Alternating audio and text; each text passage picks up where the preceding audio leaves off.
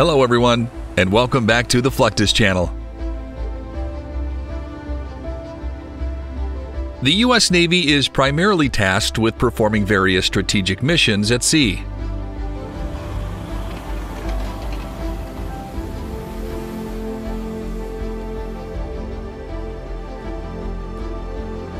However, there are many instances in which crew members or U.S. Marines must go ashore, often into direct combat.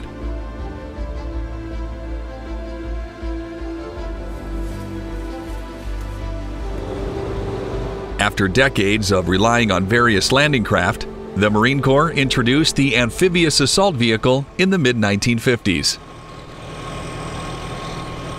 These armored troop movers are part boat and part tank, with an array of capabilities designed to keep troops safe during various missions.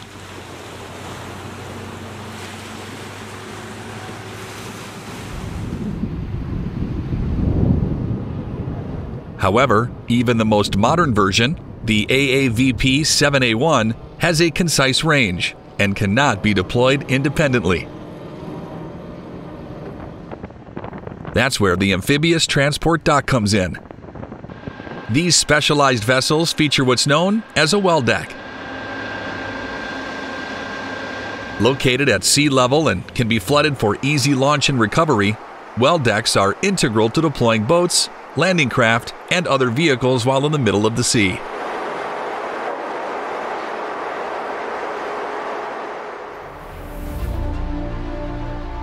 While amphibious transport dock vessels like the USS Denver are specifically built around their well deck operations, these decks are also massive, with Wasp-class vessels boasting a 266-foot by 50-foot space in which to store and deploy amphibious assault.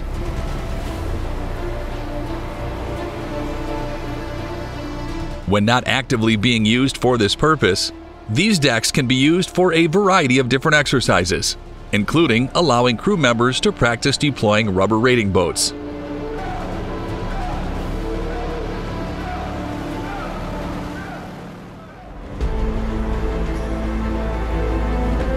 Most well decks open outward, allowing the section of the ship concealing the deck to become a makeshift ramp.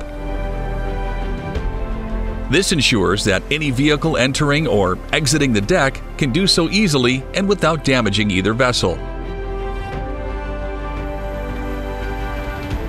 Another important operation performed aboard amphibious transport dock vessels is what's known as Aav Splash and Recovery. This is when an amphibious assault vehicle is deployed for a short time before returning back into the vessel.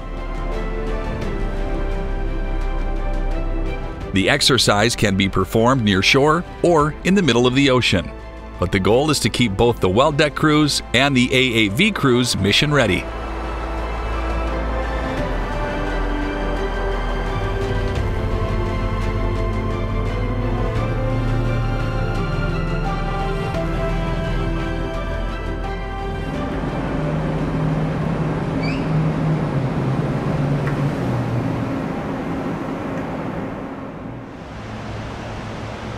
This is important because amphibious assault vehicles are integral to many different missions. As they can only move about 8 miles per hour in the water, it is imperative that they can deploy quickly and effectively so as not to present an easy target for the enemy.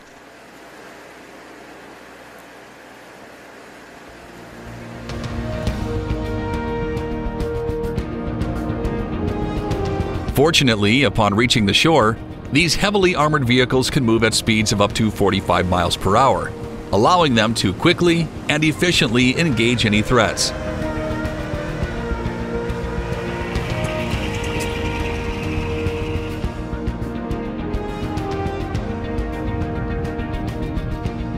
Of course, AAVs are not the only option naval vessels have for deploying troops to shore.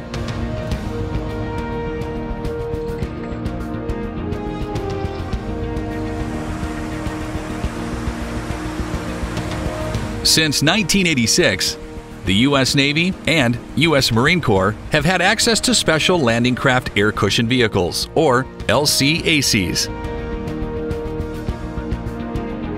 These are essentially military hovercraft designed to operate on land and at sea.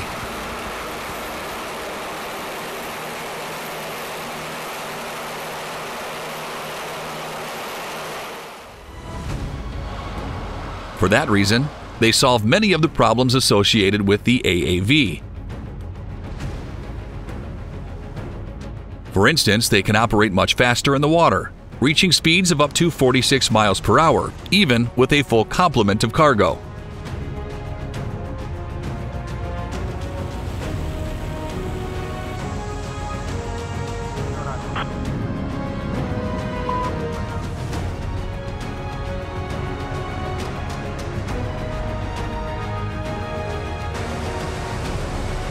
Not only can they maneuver in and out of the well deck more easily, but they can come ashore at much greater speeds, entering potentially dangerous situations without adjusting to the change in terrain. And while many assume that hovercraft are vulnerable to gunfire due to their large air cushion, this is not the case. These skirts do not function like a balloon, but simply serve to direct the air downward. On top of that, these vehicles do not set off mines and/or other defense ordnance, as they put almost no pressure on the surface when moving across.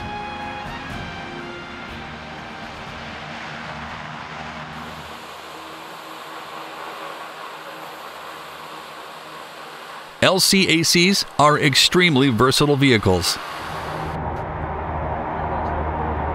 However, they are also very large. At 87 feet long and 47 feet wide, the vehicle can carry up to 60 tons at once, including multiple Humvees, AAVs, troops, and more. The frame has 2 weapon mounts for defense. These can be outfitted with everything from machine guns and Gatling guns to grenade and missile launchers.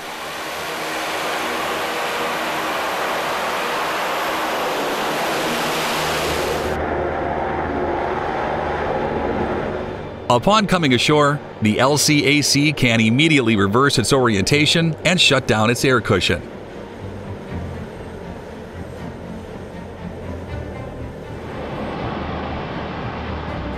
From there, it can drop its rear ramp, allowing vehicles to drive off or, in the case of equipment deliveries, be removed by shore-based troops.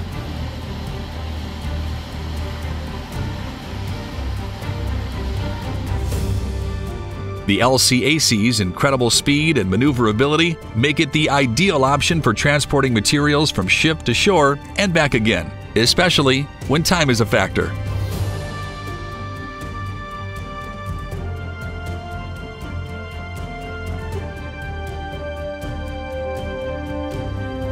Since its inception in 1983, the LCAC was pretty much invented to work hand in hand with the Marine Corps and be the premier ship-to-shore connector for the Marine Corps personnel and their equipment. The benefits of an LCAC is the ability to have a Marine step foot on a dry LCAC in the well deck, transit over the water, and step off with their boots dry onto a beach to move forward with whatever their objective is inland. The other benefit is speed. The LCAC is rated to go a top speed of 50 knots, and each knot equates to 1.2 statute miles per hour. So it goes very quickly. In recent years, the military has invested a lot of time and money into new hovercraft-based projects. Known as the Ship-to-Shore Connector, this heavy-duty vehicle will provide additional capacity to suit the military's increasing use of heavy equipment and munitions. While the design will closely mirror the original LCAC, the SSC will incorporate a fly-by-wire cockpit, more powerful engines, and a better prepared frame to deal with sea salt corrosion. It's estimated that the SSC will be able to carry around 74 tons of equipment, or 145 Marines, while still traveling at speeds exceeding 40 miles per hour. So far, only a prototype has been constructed. Marines regularly train with amphibious assault vehicles, often mimicking the famous D-Day storming of the beaches at Normandy. multiple vehicles perform a training exercise at Kaneohe Marine Corps Base in Hawaii. This simulation is part of RIMPAC, or the Rim of the Pacific Training, which in 2012 included more than 25,000 personnel from 22 nations, as well as 40 ships and submarines. It's hard to overestimate the amount of coordination that goes into these ship-to-shore deployments. In order to not create easy targets, AAVs and LCACs from multiple different vessels must hit the shore at the same time. That's why planes and helicopters will also be employed to provide constant information on both friendly and enemy troop movement.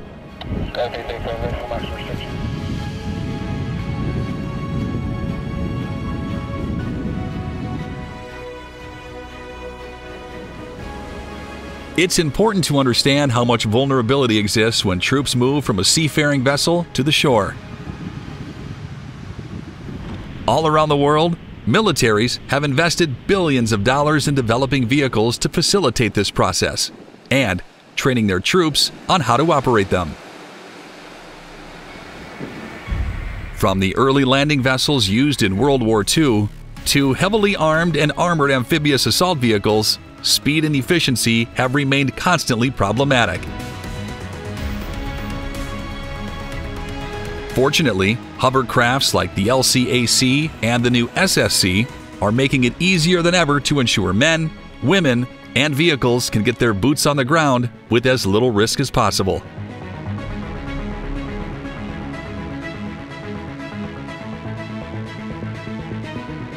That's the end of this video. I hope you enjoyed it. Make sure to subscribe to this channel so you don't miss any of our new content. See you next time.